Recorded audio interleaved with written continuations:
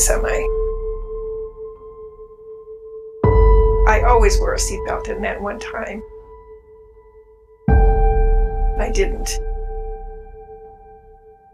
And my head hit the windshield, actually cracked the windshield, and they were still picking glass out of my skull 2 weeks later.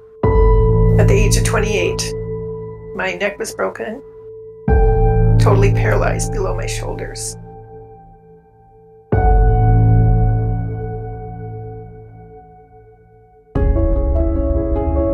Months after the accident, the hospital sent me home on a pass. And that's where reality really hit, because I'd go into the living room and see the piano and the organ and realize I'd never play them again. Now, if assisted suicide had been legal in 1980, I might not be sitting here today.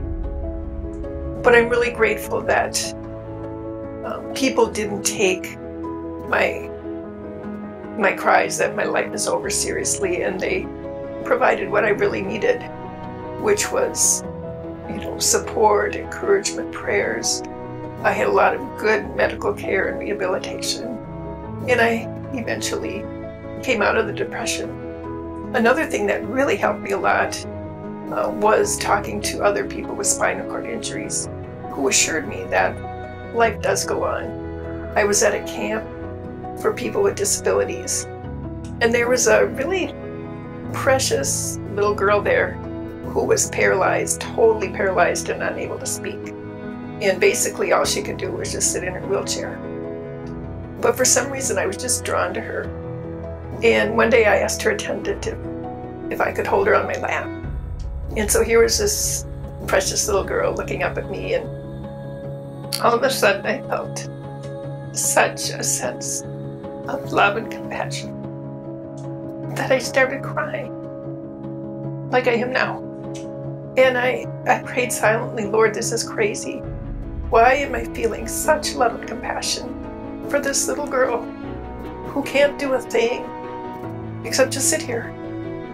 And then clear as day, I heard this in my mind. Jean, this is exactly how I love you. And I knew then and there that was God's answer. There's always hope.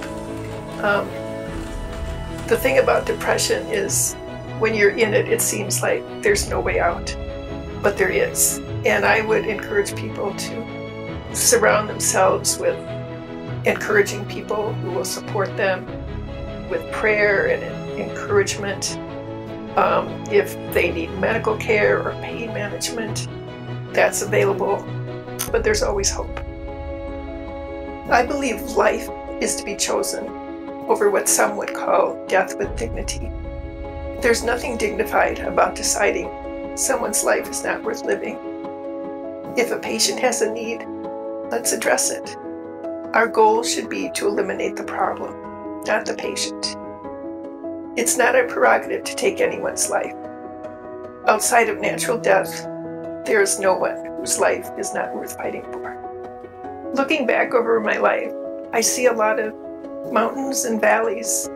The road hasn't always been easy, but it's been good, and it's definitely been worth fighting for.